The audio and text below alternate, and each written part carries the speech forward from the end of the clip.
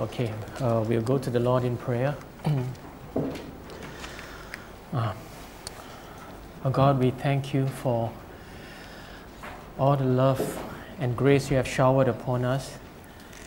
And as we approach you, Lord, we want to come with a single mind on your words and on your personality. Father, we want to know you in spirit and in truth.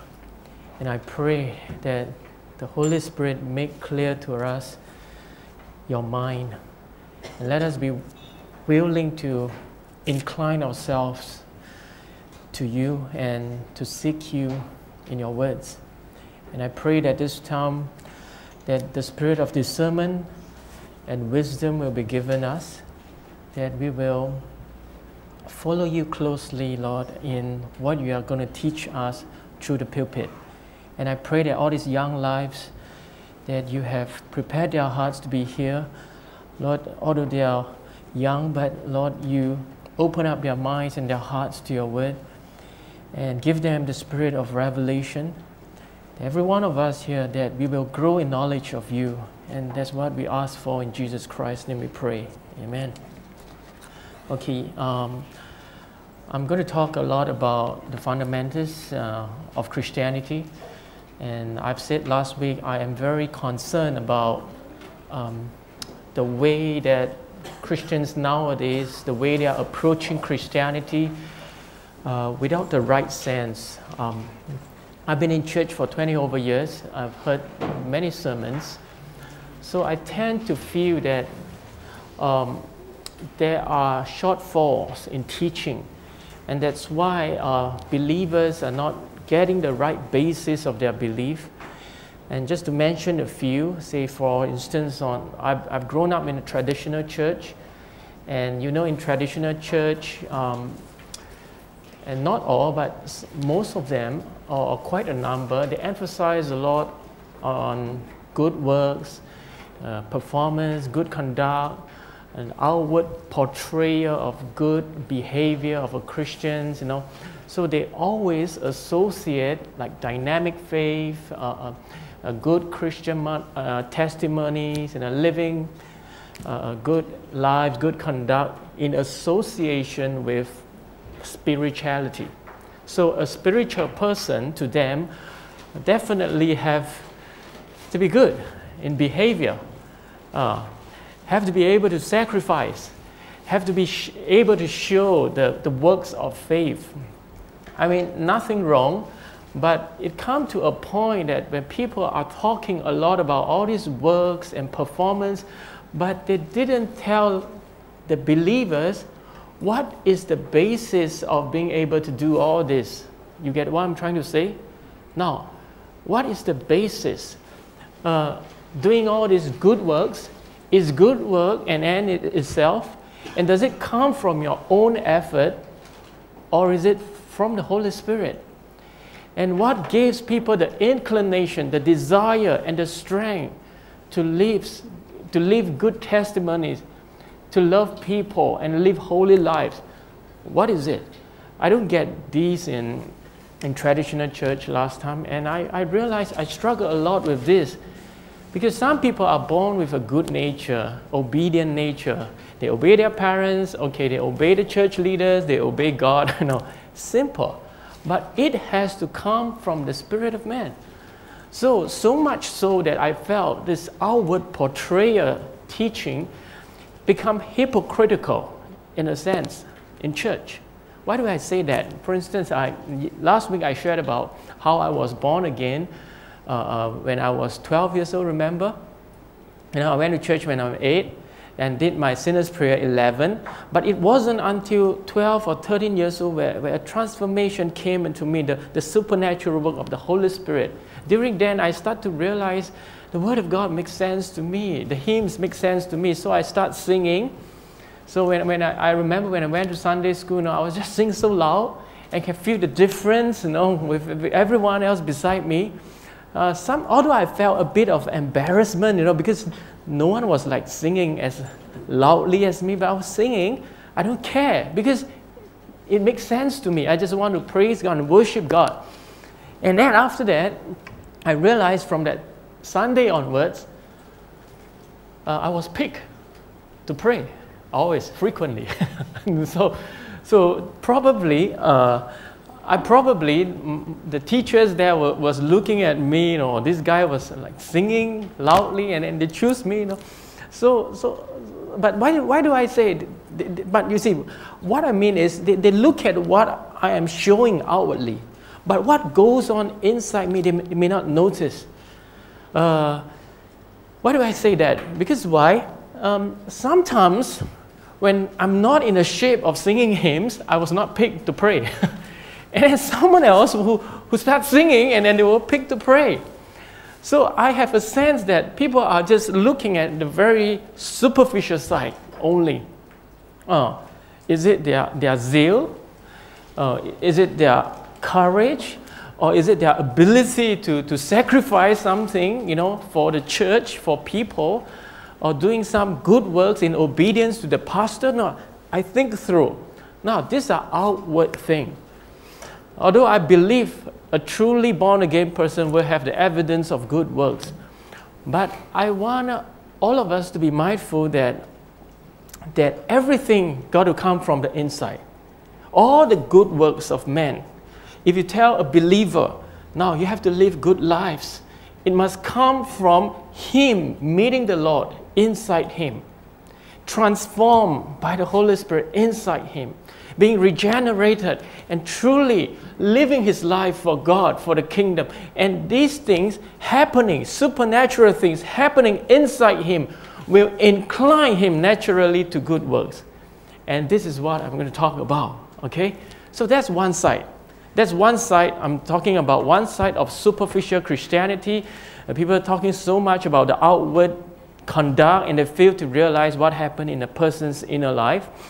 So we will start to see people who can be zealous about everything, like singing, serving, attending meetings, even cooking, you know, in church. You know, they have accustomed themselves to certain norms, and sometimes I have shared last week that these people, when I grew up with some of them, they left the church, you know, and when they've grown up, they left the church without feeling any guilt at all. It gives me a question mark. Is this works thing, the works teaching, the really fundamental teaching that God is giving us? Then as I grew up, you know, I was in Christ for 20 over years, and I associate myself with some other believers. Then I realized there's another set of teachings in Christianity that make the gospel too good, too beautiful, but without any basis. They were always talking about, oh, you are loved, you are blessed, you know, in Christ, you know, you will never go to hell. But what is the basis? Just because you have said a sinner's prayer, or you have been baptized, but these people, they have some people I realize they have no sense towards God. And they have no sense towards God's word. They don't care. And then people just come to them and say, hey, you are loved, you won't go to hell, you know, you are blessed with all the blessing in heaven and earth, you know. I mean, isn't this too quick to say? I mean, too quick to say this or to certain people? Shouldn't we have a discernment? Who are the people who truly deserve these blessings? Who are the truly loved ones, the chosen ones? And this is not made clear. And how do we know people are saved? Is it just by a sinner prayer or emotional experience? Yesterday I was talking to an American missionary. You know, he ministered to people in Asia, and then he went to China to be a missionary. And he was very puzzled about how some Chinese came to church and accepted the Lord, but he was always puzzled whether they are true believers. And there was this sister, non-believing sister, came to the church crying, don't know, for whatever problems, you know, she has, you know. But when she sings a hymn, she cries. When she heard the message, she cries, you know. So the natural tendency for a pastor is, wow, this fellow must be the Holy Spirit working, you know. So someone just talk to her and bring her to Christ. She was crying, doing the sinner's prayer and accepting Jesus. Then after that, the pastor said, okay, I congratulate you, I bless you. So now, from next week onwards, come to church, you know, live a church-centered life. And they, huh? come to church? I thought I already believe. So that's it. She don't sense she needs to come to church. She don't sense the need to follow God. But with all this crying out, she just cry her heart out. You know, it's an emotional experience. You get what I mean? And for such people, and then later on, she didn't turn up in church. And then 6 months later, someone from his church, you know, happened to meet this sister again. Oh, she was baptized. And then talked to her again. But he told the pastor, from the way he thinks, the way he talks, the way he lives, her life have nothing to do with Christianity. These people can be baptized, or sometimes even they can be zealously serving in the church. I went to China. I mean, I was in China as a missionary. I know all these things happening. So I want people to be truly born again. When we say you are loved in Christ, you are chosen, you are saved, all blessings on heaven and earth is yours. You will never go to hell. On what basis, I want to know, okay? So I believe pastors and teachers have a responsibility to teach believers how to examine their faith, I'm talking about. And Paul says, you have to examine your faith, your salvational faith, to make sure that you have not failed the test. Is that right? You remember that? Paul said that. Examine yourself. So look at the way you are thinking, the way you are living. Look at your heart and your mind to know whether Christ is in you. Now, that's the thing. So for me, it's my responsibility to help you examine yourselves, okay, so that your works, your whatever endurance may be based upon genuine faith, okay? So today I'm going to talk about how to know whether you are loved and chosen in Christ. Not all who say, Lord, Lord, you will enter the kingdom of God. You know, not all who say, Lord, I preach in your name, prophesy in your name, drive out demons in your name, will enter the kingdom of God. That's what Jesus said. So how do you know? On what basis? It's not the works thing. You are not saved by works. But it's not the easy gospel where you promise everything too good, too real, without any basis. Whether the transformational work have already come upon a person, you don't know. You just want to bless the person just because of certain significant or riches that he has gone through. No, that's not right. That's not real Christianity. Okay, so we turn to 1 Thessalonians chapter 1. Over here you will see Paul, okay, he talks very clearly about who are the born again. And if you are struggling with your identity, or whether you are saved or not, or why you are saved but now you are at a juncture of struggling for faith, now you have to receive answers from these messages. Okay, chapter 1, verse 2. Chapter 1, verse 2, 1 Thessalonians. We always thank God for all of you, and Paul said, mentioning you in our prayers. And as he mentioned, he think through their lives. We continually remember before our God and Father your work produced by faith, your labor prompted by love, and your endurance inspired by hope in our Lord Jesus Christ. Now over here, I want to draw your attention to what is both on the inside and outside of a genuine believer. What is on the outside can be easily seen by men. What is it? You look at the verse. Verse 3. You circle the work. Your work. The work can be seen, am I right? Your work, good Christian lives, holiness, singing praises to God, singing loudly, whatever. Your works. But produced by what? The outside thing produced by faith. Faith is the inside thing. Only the born again person have the faith to produce the work. And then you see the labor. The labor, you know what is labor? Suffer for the gospel, prompted by love. Love is the inside thing. Your labor, you can see people labor in the church, labor for the gospel. And some people also, endurance. They have the endurance. They can be seen, They are suffering, over a period of time. They endure again because they know their hope is not on this earth. Am I right? So you can see these people going through trials, tribulation, the endurance. Outside you can see it, but prompted by what? Inspired by what? By the hope in a person. So the faith, love, and hope come from a born-again life, a truly regenerated life in Christ. So that thing enable you to work it out, to live out, So this is a complete holistic Christian life. You get what I mean? Complete holistic one. And I want you to know the changes on the inside will happen on the outside. So, so let's understand this holistically. Let's not just talk about something on the inside only. Oh, you are loved. You are loved. You are blessed. And don't just talk about outside thing. Oh, look at you, your conduct, your behavior. Is there any good performance in you? It must be holistic, okay? So for a person who is born again, he will experience this in his life, okay? With the inner faith, love, and hope, he will start to take God seriously in his living. You won't be like, okay, of course, sometimes, I would say sometimes we are not perfect. We can fall into weakness. We can fall into sin. But we won't come, a born-again person won't come to a state where I don't care. I don't care how I live. I come to church just because of my parents, but I go home. I want to live my life my way. I don't care what God thinks. No, the born-again person cares about how God thinks. Understand? So over here, verse 4, okay, Paul came to the topic that we are going to touch on today. For we know, brothers, loved by God, that He has chosen you. Now, loved by God, He has chosen you. Underline it. So how do you know? Okay? How do you know? On what basis?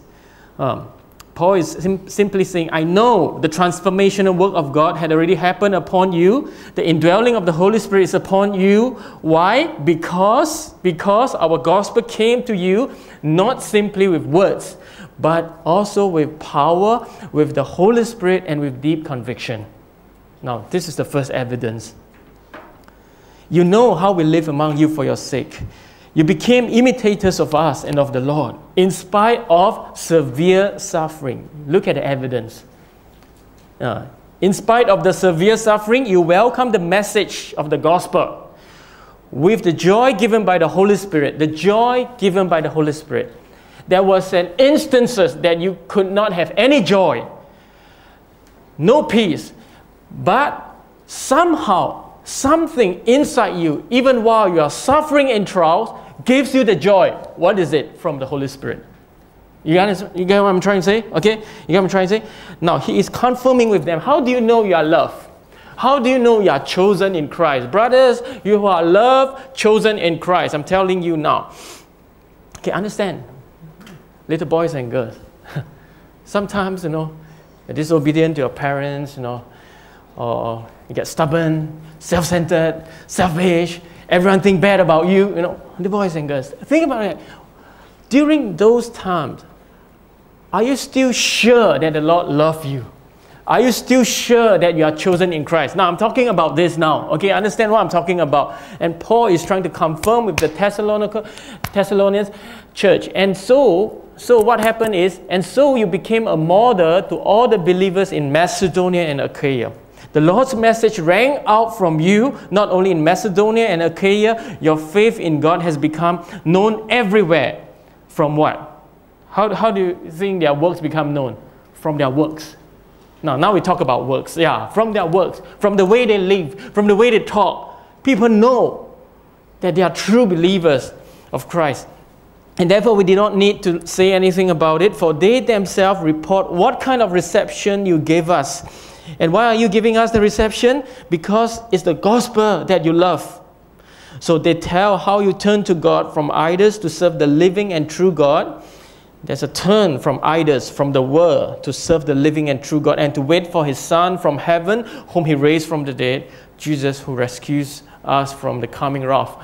Now, let us be right first about our salvational doctrine.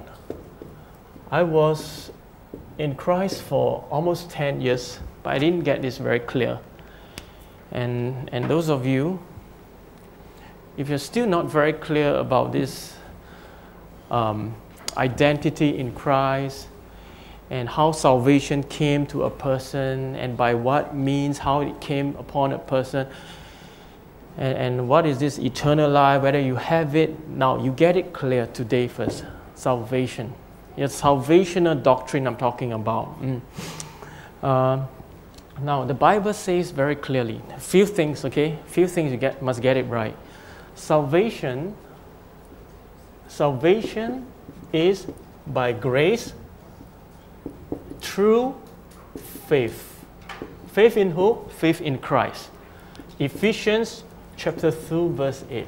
Now, I said again, salvation is by grace through faith in Christ. What is by grace? Let me talk about by grace first, okay? What is by grace? Meaning, there is absolutely nothing in your condition, in your personality, in your humility, or any humanly traits that will give God a consideration to save you. You understand? For all have sinned and fall short of the glory of God. Every man is evil. Every man is dead in sin and transgressions, no matter how many good works they have done. No one can perceive the will of God and glorify Him in their lives. So no one has any sets of condition to tell God that, hey, I have certain traits that you should save me, or you should convict me, you should give me the faith to believe in Christ. No. It's absolutely from God. Okay, so it is out of His grace. What I mean is you've done nothing to deserve. It's all out of His grace. He has given you out of His grace. He has given you the faith to respond to the gospel of Jesus Christ. You understand? It has nothing to do with the cultural context or the background context you have.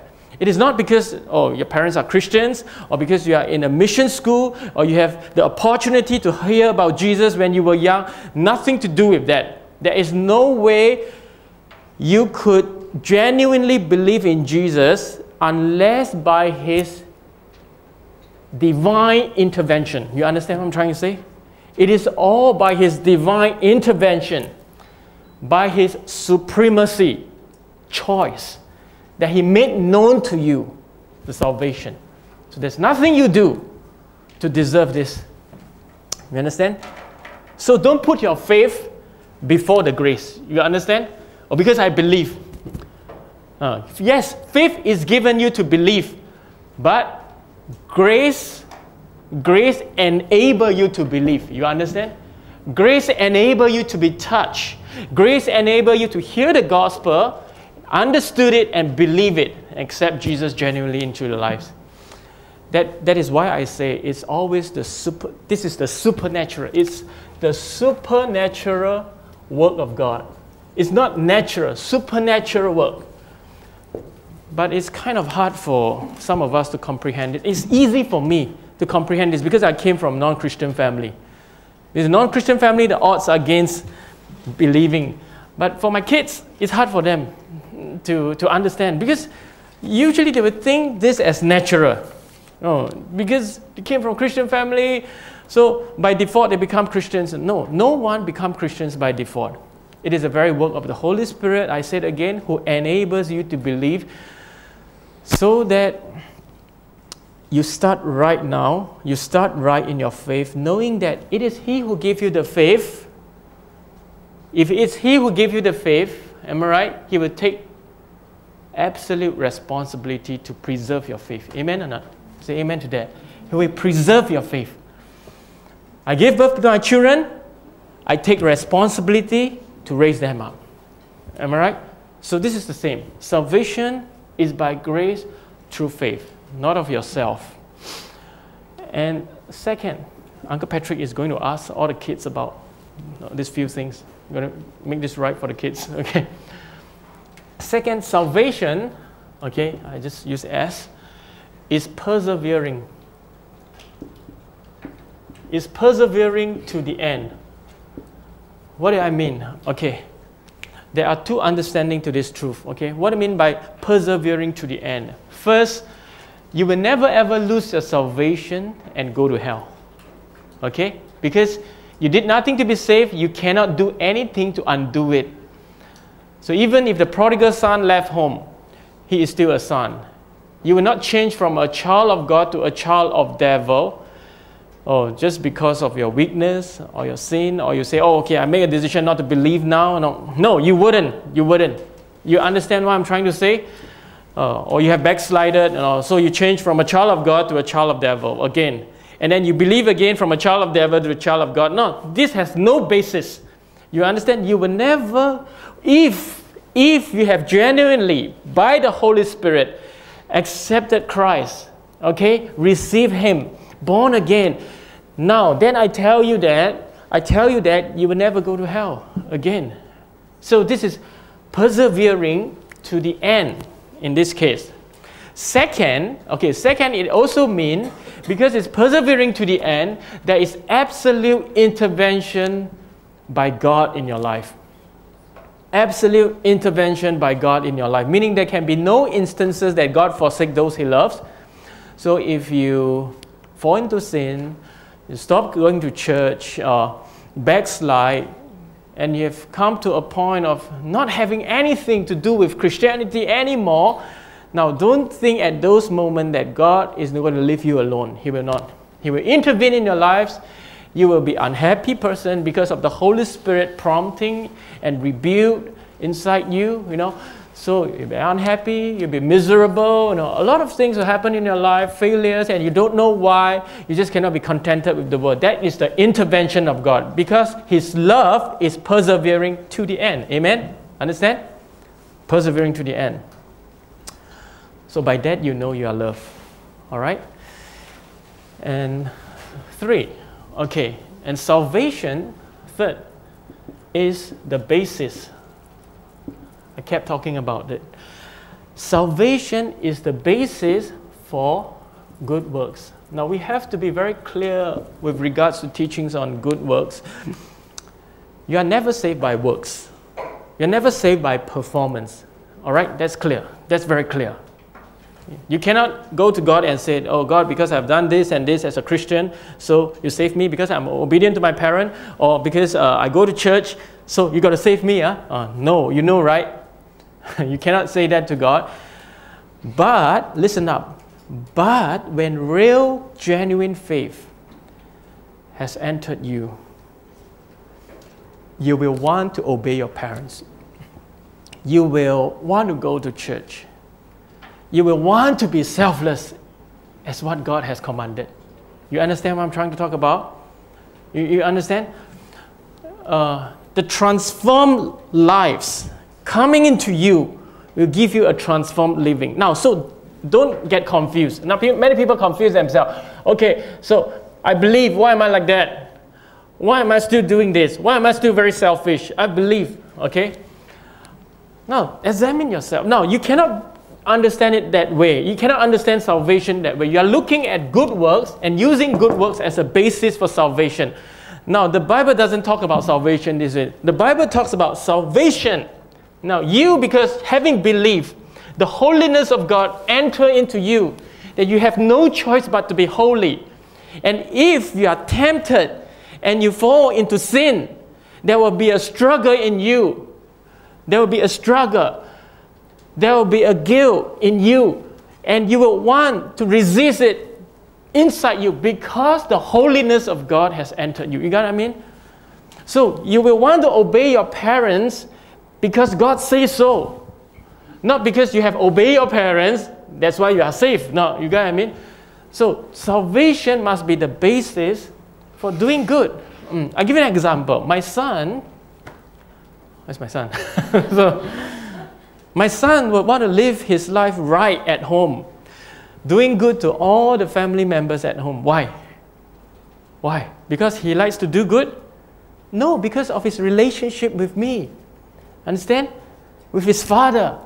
Because of that, he wants to do good to all the family members, to want to clean the house, do everything right.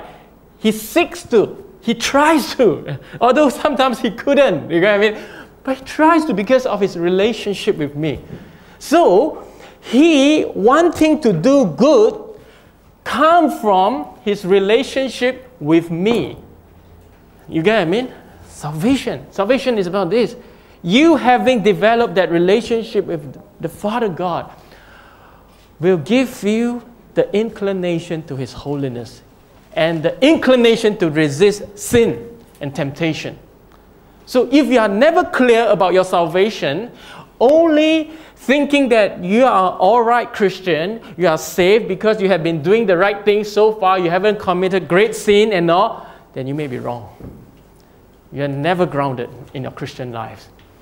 And if you have backslided, all the time you were thinking is, I backslided. God might reject me when I go back to heaven. And you start reading verses that tell you, I will spit you out. No, those verses just refer to you. You will think about, I'm going to be spit out. I'm going to be thrown to the dark with this gnashing of teeth, that kind of thing. You will read verses like that because you are never sure before about what has been happened on you. What has happened on you supernaturally done, not by yourself, not by your choice, but by the Holy Spirit. You get what I mean?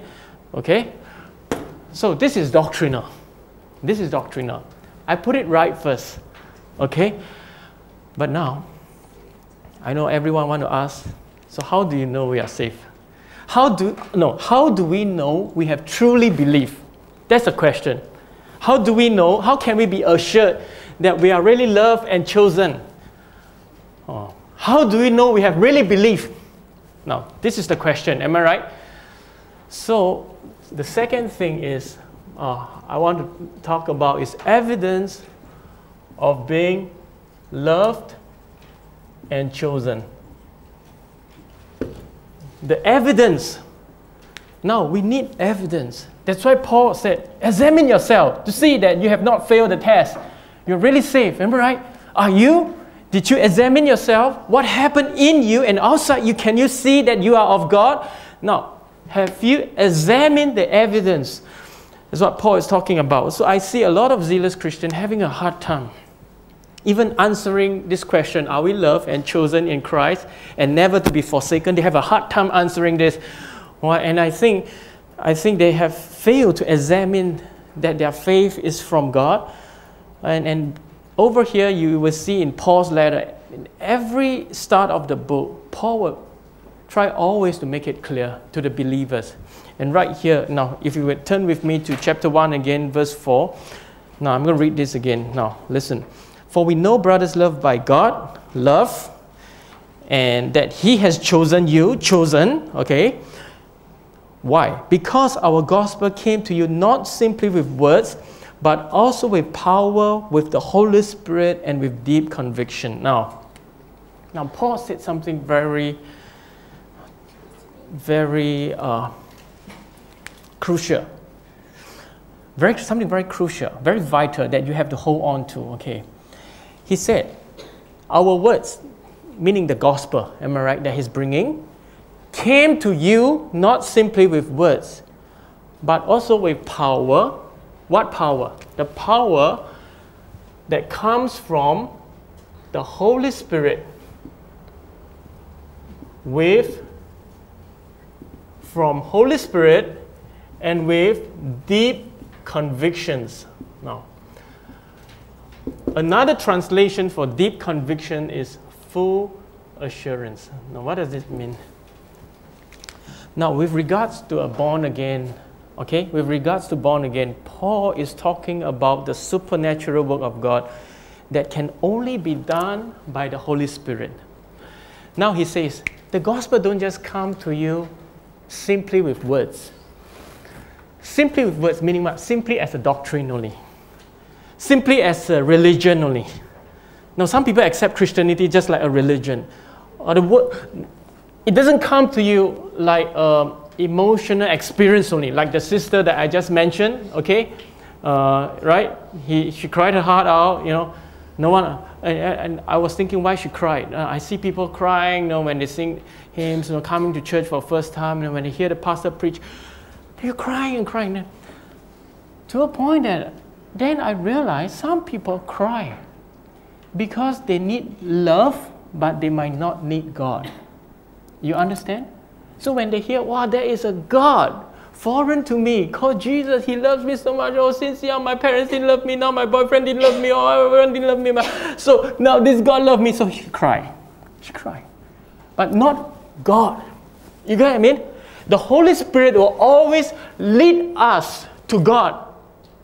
Even the message of love come, the message of grace come, it will lead us to God, to Christ as the salvation giver. You get what I mean? So, if a person just drawn towards that peace, or drawn towards that love, or just that special experience in Christianity, but not drawn to God in spirit, he hasn't experienced the born-again transformation yet. You get what I mean? So after crying and sinner's prayer, doesn't see the need to follow God. Or for some people, it can be just religious and ritual. Just do sinner prayer. Can you imagine? You just do a 1-minute confession. It's no trouble. Just do it. Take it as a path to heaven. So this is ritual. So people thought, sinner's prayer, you are safe. No, sinner's prayer is not equivalent. Yeah, for some people, it's equal. For some people, because the transformation, the born again happened. The born again happened during the sinner's prayer. But for most people, I realize it doesn't. For most people. So that's why Paul said, the gospel came to you not as a religion, not as a doctrine, not as a ritual, no, whatever. People just accept, oh, good, Christianity, good. It tells people to do good. Okay, I'm fine with it. Not that. It came to you with the power of the Holy Spirit, giving you the full assurance as a child of God. So from then on, you guys, because you have understood the gospel, being made known to you by the Holy Spirit, you're living your lives with assurance as a child of God. You're not pretending or acting like a Christian, but you're really thinking like a child of God. You're really living like a child of God. You're facing God, even with your weakness. You see, with full assurance, with deep convictions. Genuine faith has come to you. What Paul is talking about, the evidence, is right here. The gospel came to you, not with words, but with power from the Holy Spirit, with deep convictions. You get what I'm trying to say?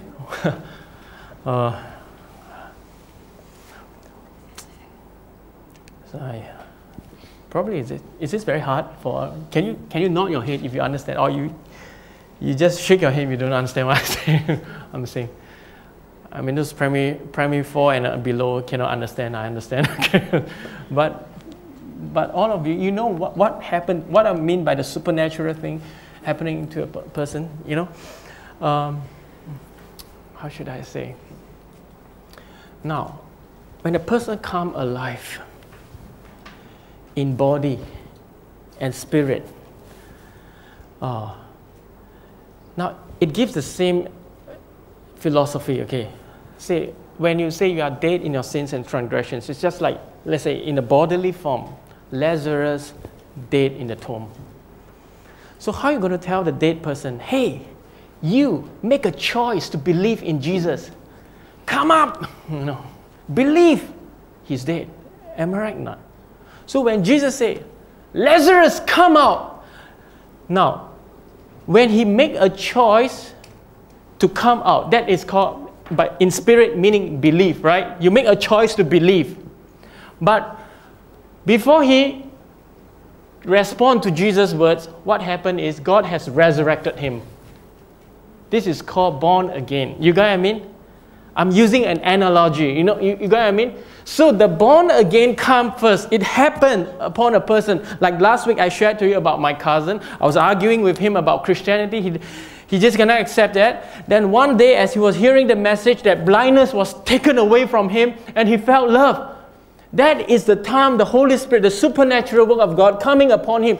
He experienced the born again. Then with that, he made a decision to believe in Christ. You got what I mean?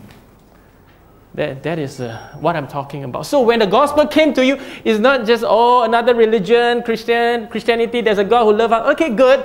Just keep it in check, Or if you want me to do sinner's prayer, I just do for you. No, not simply like that. But when it came to you, when you heard the gospel, what happened is the Holy Spirit worked so powerful upon you. It transformed your mind. That from then on, you begin to live and think like a child of God with full assurance as a child of God. You get what I mean? I'm talking about transformation stuff. It's the spiritual thing that you have to understand, okay? So when a person have went through this, he knows. Of course, this is very subjective. It happens inside the person. Only that person knows from that day onwards. He is not just a church goer anymore. And for our children, I pray one day you realize you are not believing in what your father or your mother believing, but I'm believing in my God, my Father. Deep convictions. Okay? And then, second, what is the evidence? And Paul went on to say, verse 6, you became imitators of us, of the Lord. In spite of severe suffering, you welcome the message with joy. Now, it talks about severe sufferings over here. You know what happened? If you read Acts chapter 17, you will see that when Paul was at Thessalonica preaching the word, what happened is the unbelieving Jews, they were jealous because the Gentiles, the Greeks are believing, or even some Jews, they are departing from Judaism to Christianity. So they gather the bad characters, form a mob, start a riot, and they drag Jason and some of the brothers to the city officials. You read chapter 17 of Acts, okay? The book of Acts. What happened then was like that. So there was very severe suffering, very, very great trial, severe suffering coming upon the brothers in Thessalonica. And what happened is, hey, even with that, there was joy, strangely, amazingly. How can a person have joy? He should have fear, right? Or some people just puzzled, why must I suffer these things? And just give up. But these people not only didn't give, they have joy.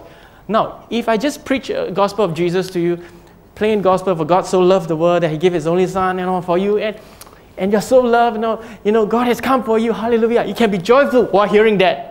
But that is still not the litmus test yet. The litmus test is when the suffering comes, you not only didn't give up your faith, but you count yourself worthy of that suffering. You count yourself worthy of that suffering. Even when the suffering comes, Lord, I know you're with me. You're pleased with me. And you know why I'm suffering. That's why Paul said, the joy from the Holy Spirit who has already indwelled in you. He has indwelled in you already. That's why with this severe sufferings coming, it's just a test to help you know that you have truly believed. Understand what I'm saying? Okay? Now, of course, I recognize there are different depths of faith for everyone. In a certain sense, what is possible for one believer may not be possible for another believer. Say, for instance, I can have the faith to give $1,000 to God. Some people only have the faith to give $100. Am I right?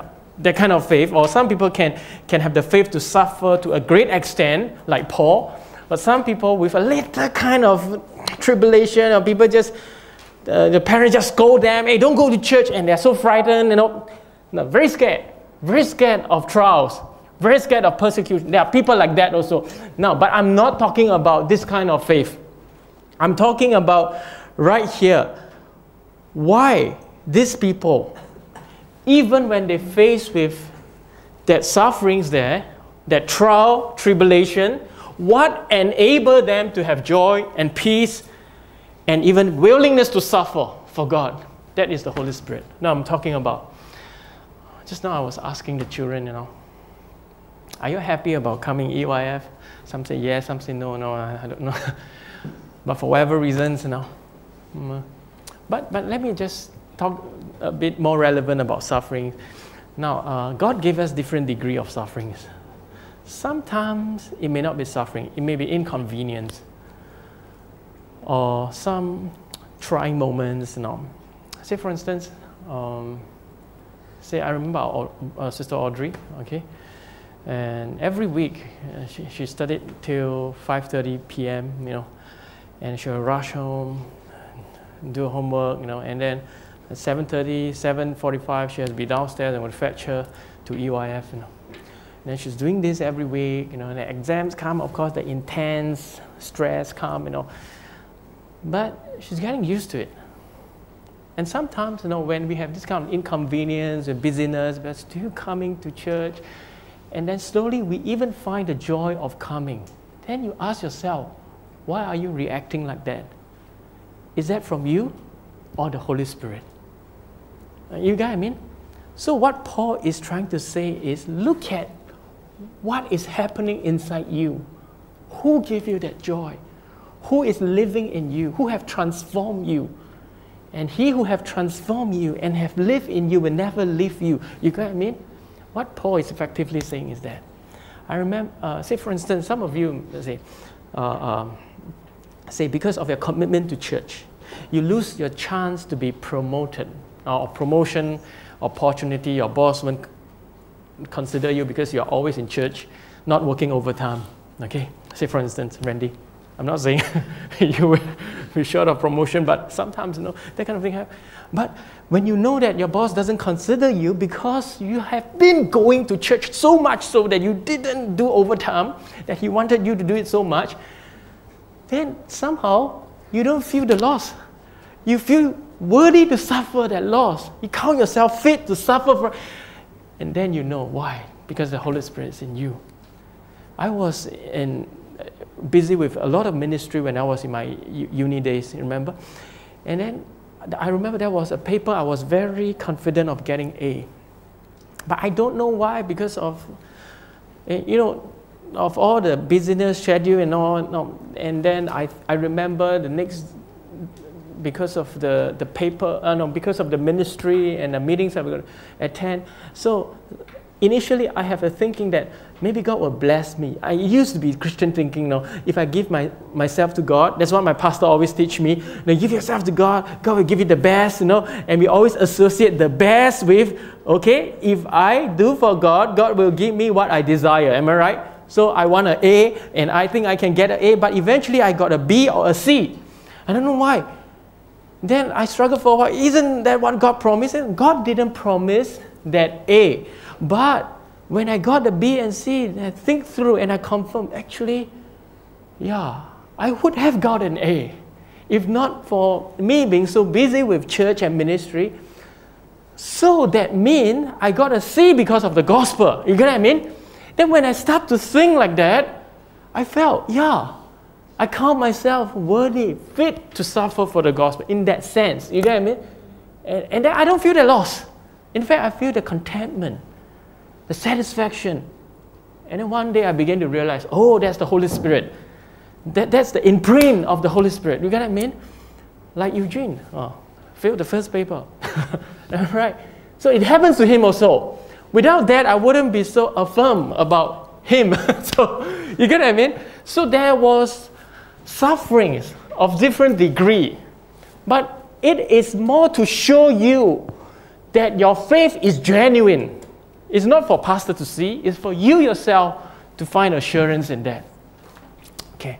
And 3, and Paul said over here, and that the Thessalonican believers, they become a model to all believers in Macedonia and Achaia. Now, listen up, their faith in God has become known everywhere. So Paul, what is he talking about? For your faith to be known everywhere, it has to be consistent good works. Am I right? Consistent good works and endurance in Christ. The key word is consistent. I'm looking for this. Now, salvation is not by good works, but let me say, if anyone is born again, he's drawn to God's holiness, he will want to do good, he will want to endure for the gospel, but it's not a one-shot thing, because some people can do it one-off. Emotional charge up, spiritual charge up. Why? Because after you attend a conference or you hear a positive testimony and you start giving your money, start giving your energy, your time to the church, but only for a short while. After a short while gone, you lose the zeal. Then you know it's all emotions. You get what I mean? But if it's real, if the transformation is real, and it keeps coming, and you are suffering, but the Holy Spirit working powerfully through you, you realize your good works will be consistent. You will try to fight sin and resist temptation. The consistent I'm talking about. It's not a one-off thing. I've seen so many people charge up in church after conferences, but I'm not looking out for those things. I'm looking for people who are consistency is the best evidence that you have been born again. Consistency. Okay.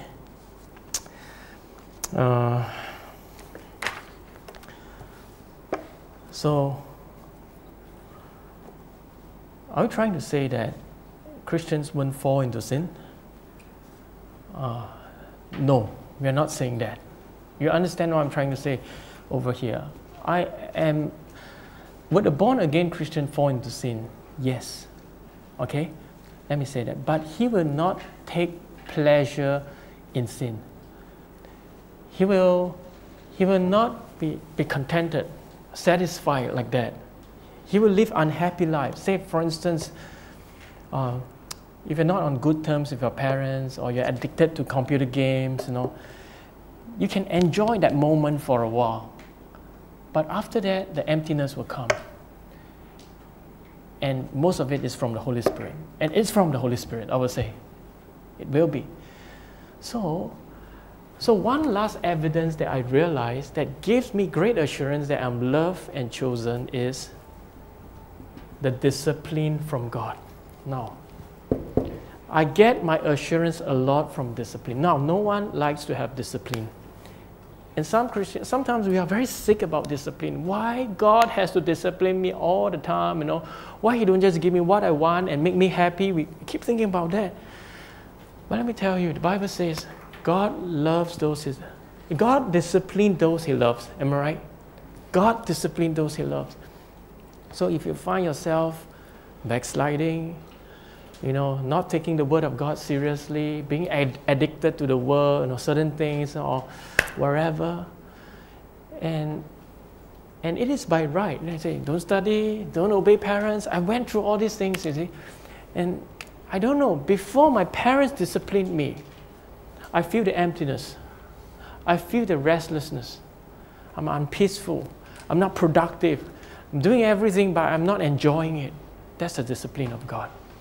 And when I keep on going that way, somehow, someday, something will happen to me, some failures or some things that I don't desire, or things that I very, some very unfortunate events, I would say. Unfortunate events really happen, and it's the discipline of God. Now, even today, as a pastor, when you have grown to a certain maturity, now if a child, he is not mature, when the father canes him, he make a fuss out of it. Am I right? He make a fuss out. But when you are mature, when your father scolds you, you take a deep thought about why he scolded you. Am I right? Even as a pastor today, sometimes, say when I didn't do certain things rightly, when I reacted too self-centeredly or judgmental towards people, there will be convictions, there will be prompting and correction from the Holy Spirit. And that is the time where I quiet myself to pray. Sometimes I have to demolish certain of my own values or mindset about things, But I appreciate what God is doing upon me. And especially when He bothers to do that to me, I find the assurance in His love. I don't know whether you find that or not. Some people just kick up a fuss or get very temperamental. I know God disciplined me, I don't care, and I get very numb about everything. Now, you are in childhood of Christianity. But when you have matured, somehow when something happened, let's say you fell sick or something not so ideal happened to you, or unfortunate events happen, you quiet down to pray and reflect upon your lives. I would say not all the time because you have done wrong, but sometimes if God corrects you in certain things, find the joy and thank God for it. And because you are loved and chosen, that's why you are disciplined. So evidence of being loved and chosen. Lastly, I'm coming to the end of the message, okay?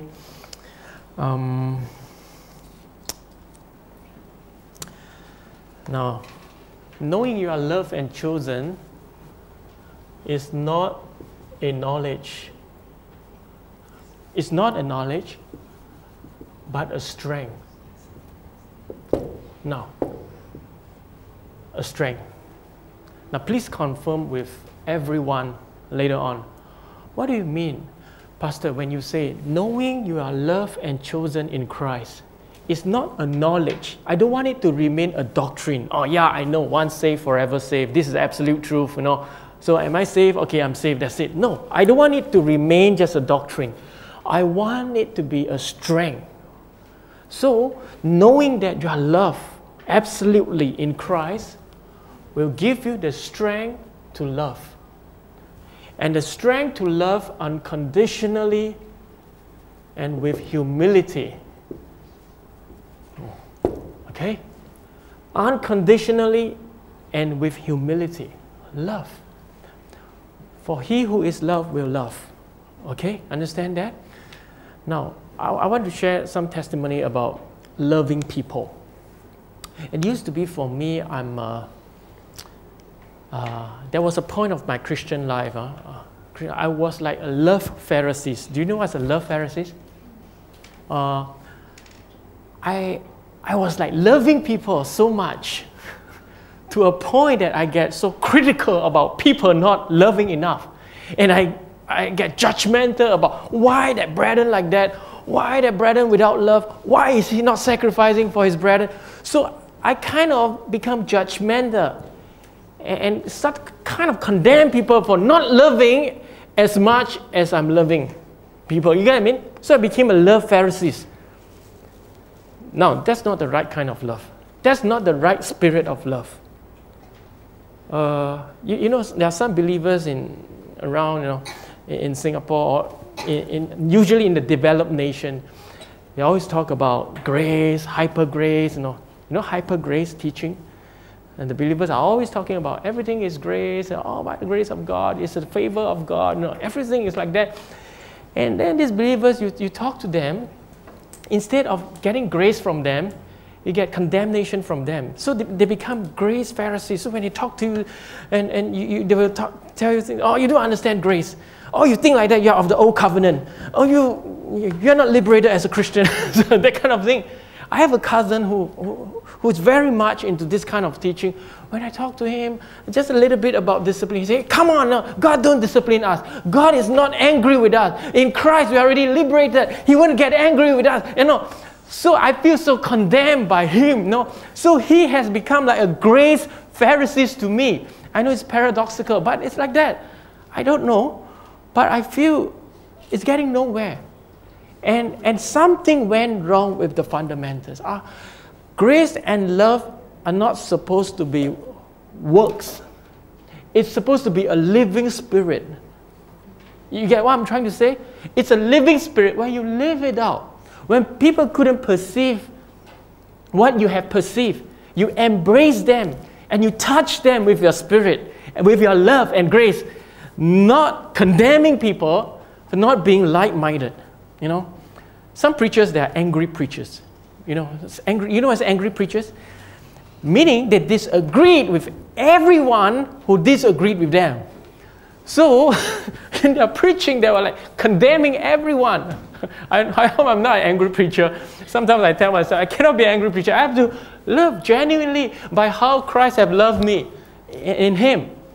So I want you to know, knowing that you are loved and chosen in Christ doesn't make you a Pharisee.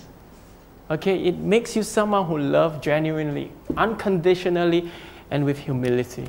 Second, now, knowing that you are loved and chosen in Christ, it gives you the strength to pursue holiness. Holiness and good works in Christ. Okay? Righteous acts of God. It gives you the strength to do so. Now, holiness is such a difficult word. If you don't understand Philippians chapter 2:13, that it is He who works in you to will and to act according to His good purpose. You get what I mean? Philippians 2:13. It is God who, so work out your salvation with fear and trembling, because it is He who works in you to will and to act according to his good purpose. So you see, a lot of people, when you talk about Christian, you talk about good works to them, they'll put the responsibility on themselves. Well, I didn't make a good choice. I didn't make a good decision to resist temptation. I didn't make a good choice to live holy lives. It's me. So they didn't know that when he started that good work in you, when he, by grace, gave you that faith, now he is still present in you, convicting you sometimes of sin and convicting you to do good works, prompting you to love more than what you could. So you work out your salvation with fear and trembling. Why you fear and trembling? Why fear? You fear because you sense his holiness.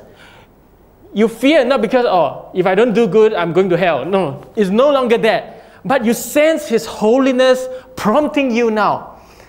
So when you acted selfishly towards others, towards your parents, you fear, the tremble. Lord, you are so concerned that you didn't let me go when I live like that, when I live in disobedience. You come to me with your holiness and righteousness and your rebuke, sanctification. You're so concerned about the way I'm going. So, you see, you work out your salvation with fear and trembling. That's what it meant by Philippians chapter 2, verse 13.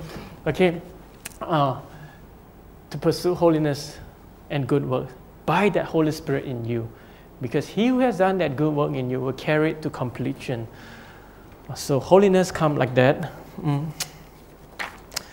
And I would say, if people ask me a simple question about, there was a brother who came to ask me, what prompted you to pray, Pastor? I want to know what prompted you to pray. Now I can almost immediately answer him two things. First is my love towards God. When you love someone, there is a need to draw near to him. Am I right? The second thing is, which is very true, what prompts me to pray is when I start to sense in my spirit that I'm drawing away from God's holiness. Am I right? When I'm starting to draw away from the righteousness and the love of God, I'm getting judgmental, I'm getting lukewarm, I don't know, but Martin Luther, I just read about him, when he was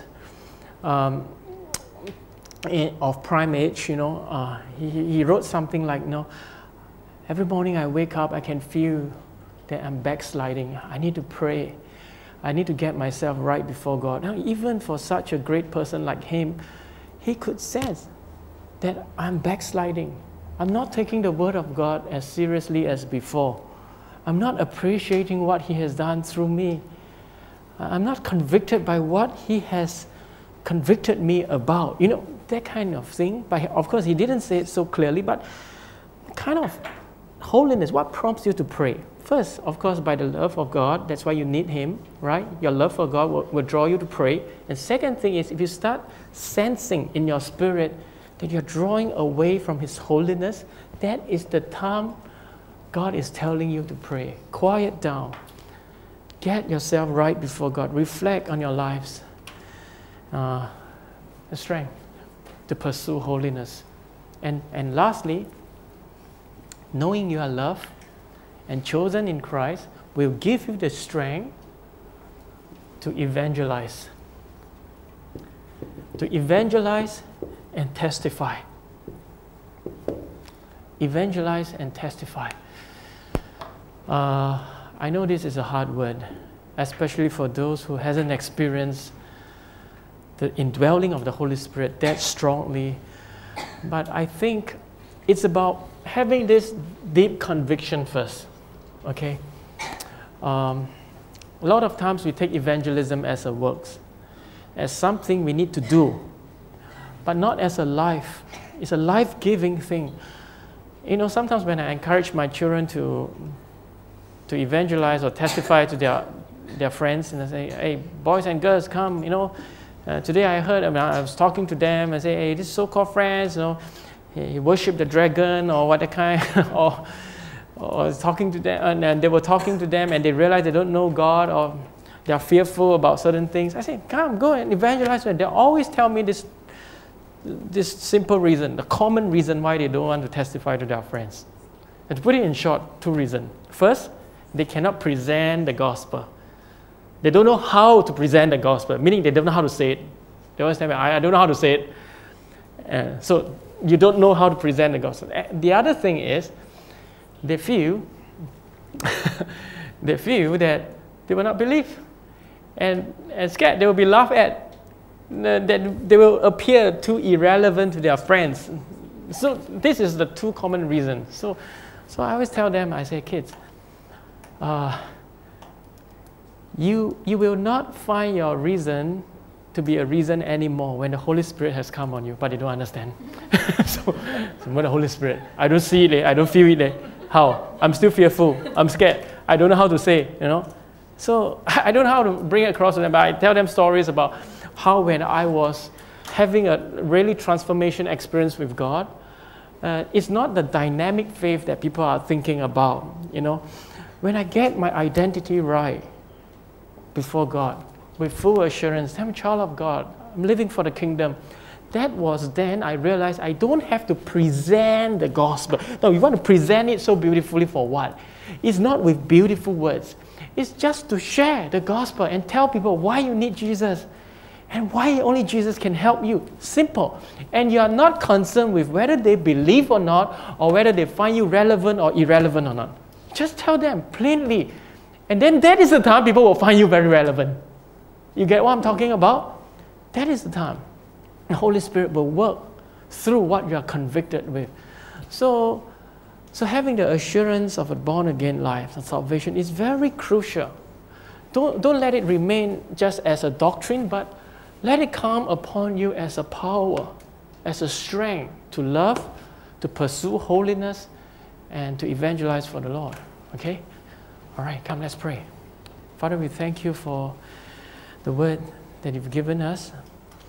I know that that your words will only work in us through the workings of your Spirit.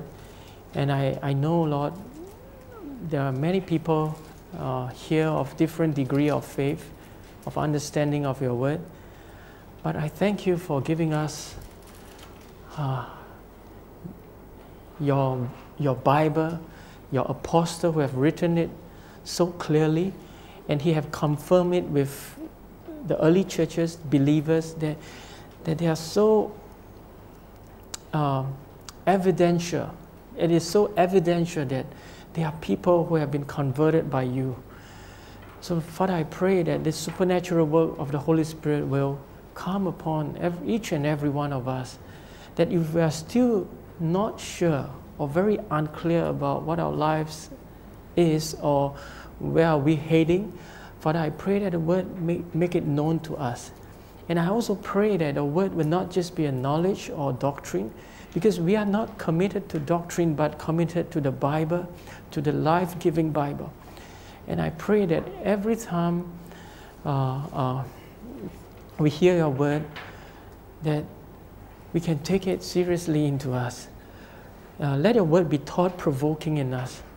Let us think through what's wrong sometimes with us when we are not living the abundant and rich Christian life that we ought to be. Because, Father, you know, unless the Holy Spirit works, nothing can be understood about your words. So I pray that you work in the midst of us, and especially our little children. They are taking the time to come here. Father, so I pray that they will know you since young as the Joseph and David of this era.